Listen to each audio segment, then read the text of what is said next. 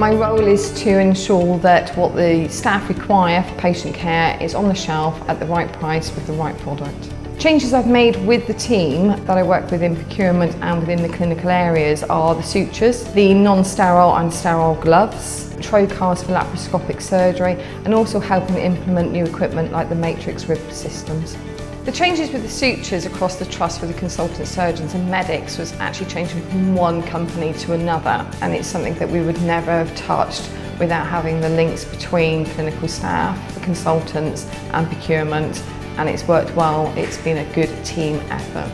The NHS is financially constrained, therefore it's very important that we work with our finance teams and our procurement teams to maintain safety and quality whilst allowing the hospitals that we work in to save money as well, and I think there are real opportunities in doing so by engaging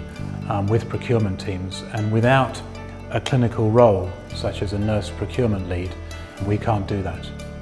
The savings to the trust so far have been £2 million within the surgical procurement, but within theatres alone, there's some of the areas that I've influenced, we've had a saving of over £400,000 to date. We're not only freeing money up to actually spend on patient care, we're actually providing the best quality products that we can, and also releasing nurses to care for patients instead of having to be held up with procurement, looking for different goods, looking for alternative goods, releasing them to care for their patients and giving them more time with the patients.